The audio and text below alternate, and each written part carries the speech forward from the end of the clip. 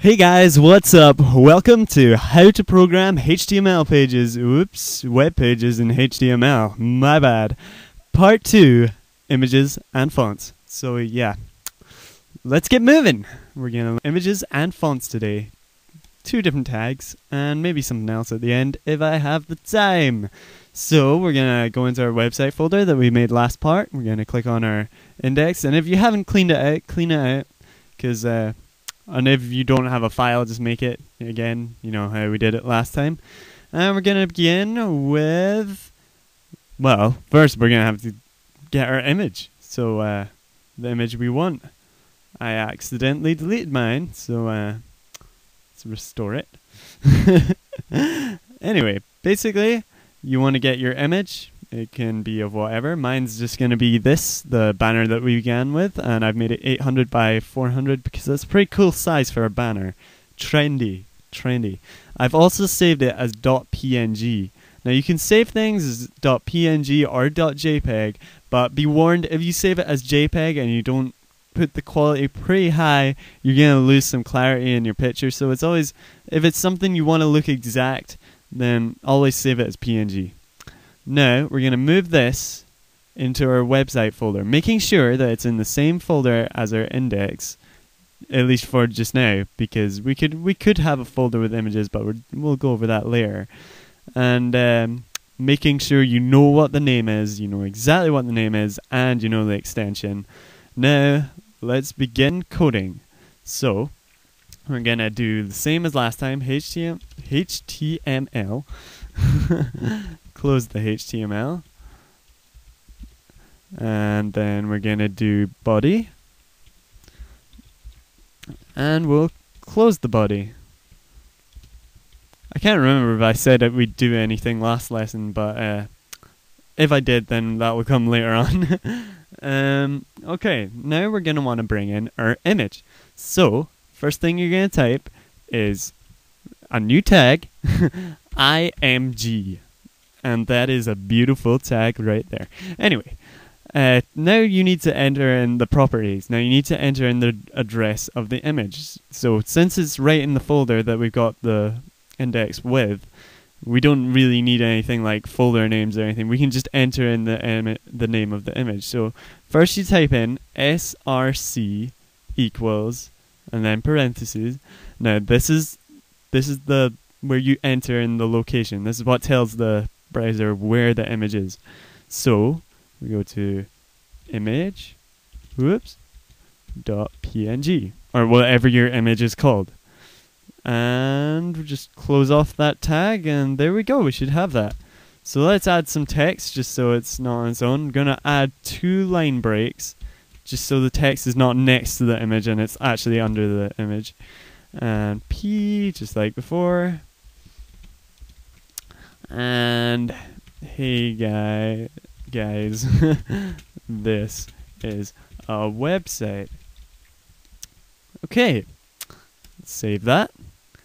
So check that out, see what it's about. See what it's about. Okay. And there we have it, our image and our website, our text, and it's in the same place. Yay! We're making progress. Awesome. So, next on the list of things to do is fonts. So, let's begin and learn the font tag. So, for the font tag, it's quite simply font. Close that off for now. And open one. Font. And now we're going to have to enter in some parameters into the font tag. So, first we're going to start off with face. Now, face is just the name of your font. So let's find a font we like. We'll go with system. So type in system. Make sure you get this name right, otherwise it just won't work. And also, you have to remember that your computer might have more fonts than other people's computer, in which case you should really use a common font which appears on all Windows systems or all Linux or all Mac, depending on who you're aiming it at, and just make sure they have the font. And then we're going to add another parameter, which is size. Now, size it goes from 1 to 9, I believe, as the size limits. It doesn't work like normal sizes. Like, you know how you get like 48 and 72 in normal font sizes? Well, that's usually like a pixel, how many pixels high it is. This, it's just kind of random. I'm not sure why they did it like this, to be honest. I would hope they'd update it at some point. But anyway, we're going to make the size, actually we're going to make the size 6, because 3 is normal size. So, there we go. And I'm also going to add in, this is normal size.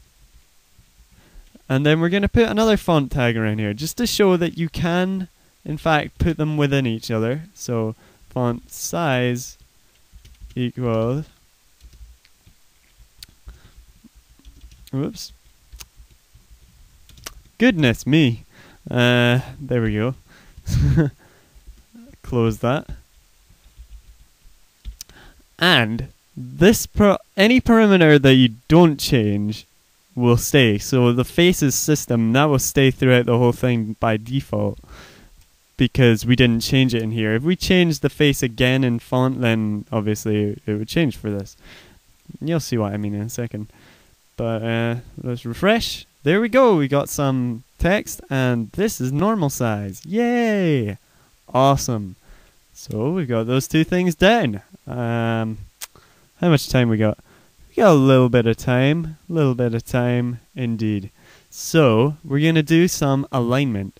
Basically, we're going to do one alignment today. And this is a really simple one, which you don't need any extra stuff. This is just one single tag, whereas aligning things in different ways, like if you want to align to the left or want to align to the right, you have to actually type in a different tag.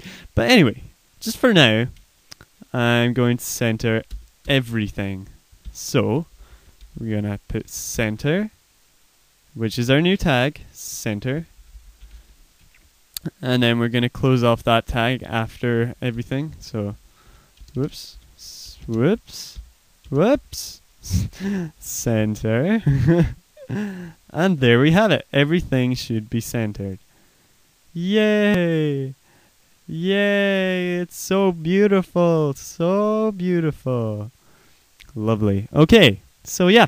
Thanks for watching this tutorial. I hope it was helpful. Still going over really basic stuff, but don't worry, we will get to the more complex stuff, and I will start going over important things like how to make layouts and stuff. And yeah, see you guys later.